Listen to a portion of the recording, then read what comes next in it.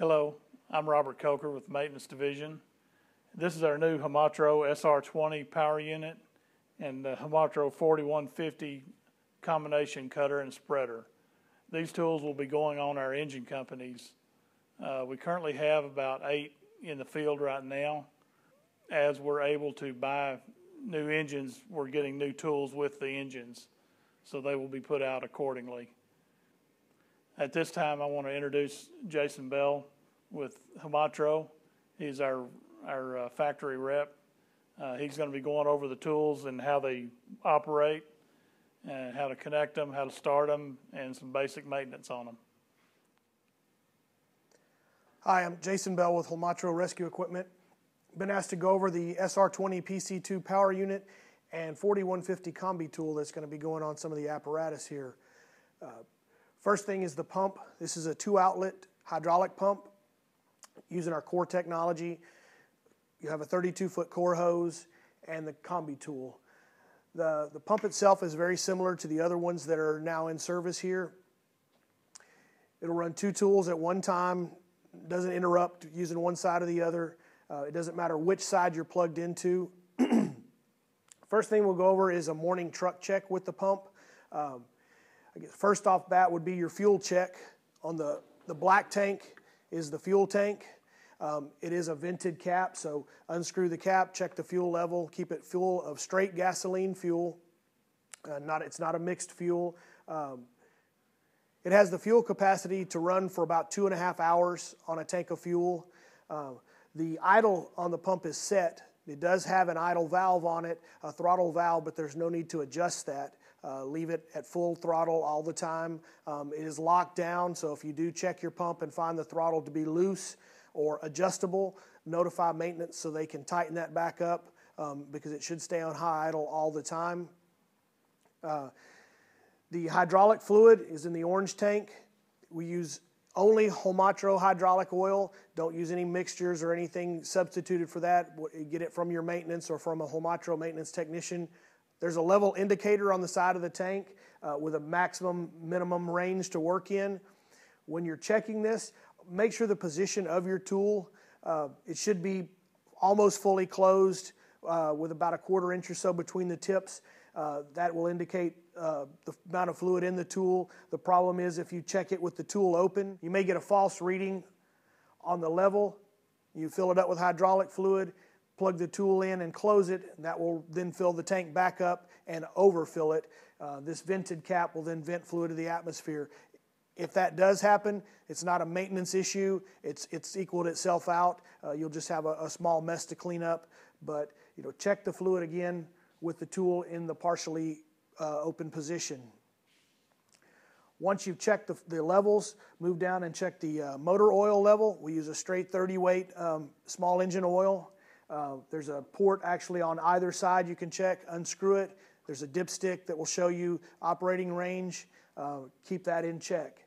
Once you've done that, there's an on-off switch located here below the fuel tank. If you reach in without looking, you'll feel a indicator on the switch. If the indicator is pointing over toward the pull rope, then it's in the on position. It is an easy start engine, so there's no need to jerk on it. You can actually damage it by jerking on it. It's just one smooth pull. May take a couple of pulls to prime it, and you're ready to start.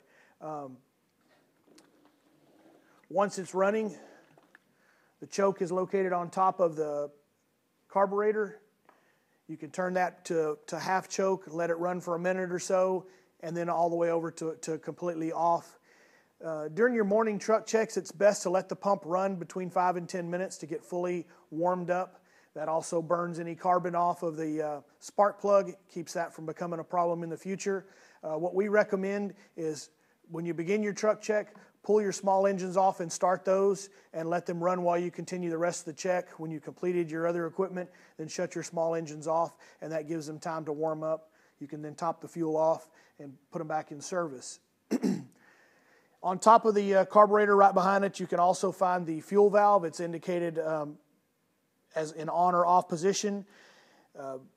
At this department, recommendation is for you to turn the fuel off when you complete your operation of the unit. Let the unit run about another 15 or 20 seconds, not till it shuts off, just another 15 or 20 seconds, and then turn the unit back off. That removes any excess fuel from the fuel lines, and will keep you from having flooding issues from bouncing around in the trucks. Remember to turn that fuel back on when you start it. The front half of the pump is your tool connection end. As I showed earlier, there's 2 outlets with dust caps on them. The dust caps are removed by quarter turning the collar on the coupling and pushing it toward the pump. There's an indicator arrows on there to indicate how that operation works.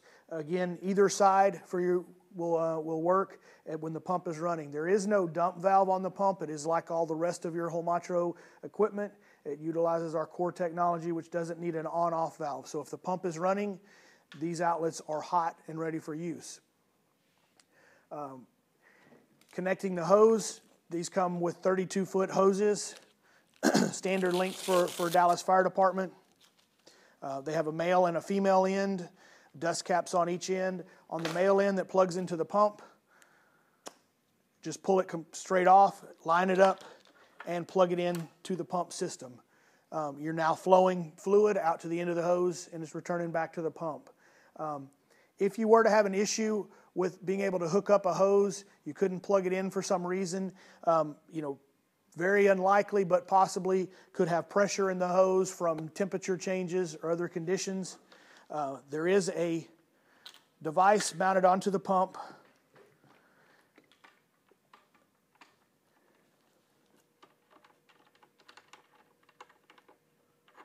This we refer to as the PRD, or pressure relief device. It will work on the hose, on the male end, or on the tool. It works by sliding over the male coupler and then tightening down. You'll feel some resistance if there's pressure. Continue to tighten until it bottoms out, and that will relieve any pressure in the hose or tool. Again, very infrequently used, but it can aid you in a tool also that might have been left out in the sun or closed completely and pressure built inside of a tool and stored. Once the pump is plugged in, though, as I said, the hose is ready for use and ready to plug into the tool. The tool itself is a combination cutter spreader. Has a 14-inch spread and a 9-inch cutter opening. You need to make yourselves aware that the cutter opening doesn't go all the way to the end of the tool. The top 2 inches of the tool is a spreading or squeezing surface, so when you're cutting material with the combi tool, you have to keep it in the cutter blade portion of the tool if you want to complete cuts.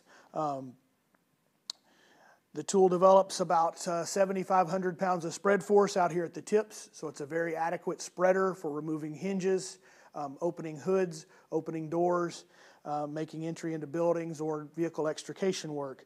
The tool has about 85,000 pounds of cut force, so again it will cut structural parts of the car, hinges, door latches, hood latches, burglar bars, A, B, C post, things such as that we normally do extrication on.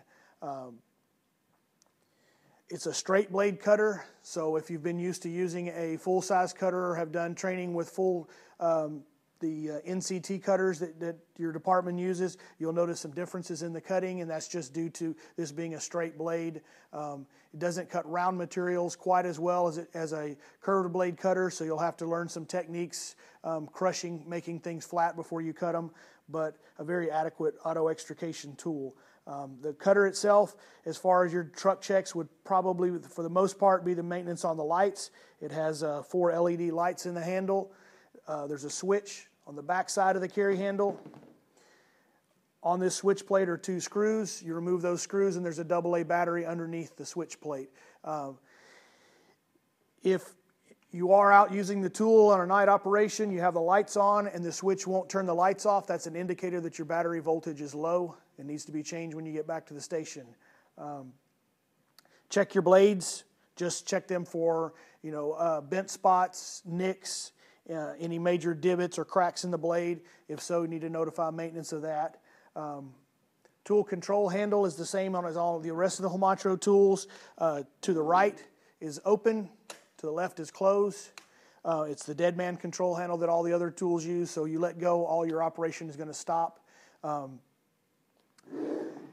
hose itself, check it every day for, again, nicks, cuts, scratches. Check the outside of it for any of that. Any abrasions, you need to notify maintenance for them they can come check on it. Your couplers, just lubricated with any type of oil or silicone lubricant. Keep them clean with soap and water. The female coupler on the bottom end of the tool, the dust cap is removed from that. Again, the same as the pump, by a quarter turn and sliding it toward the hose. The cap will come off. If this gets used in a muddy situation, clean it out with soap and water, re-lubricate it with some silicone or some type of penetrating oil, and it's ready to go again. To connect the tool, this can be done with the pump running or the pump off. It can be done before you hook the pump to the other end of the hose. There's really no set order to it, but it's just as connecting the hose to the pump. Line up the couplers and push it together, and it will snap in place. You can double check that the collar's locked, but it's ready to go. To disconnect, just like the rest of your Holmatro systems, there's no need to go back and shut the pump down or interrupt any flow. It's just a quarter turn of the collar that will slide back and it will come apart. You can go connect to the next tool.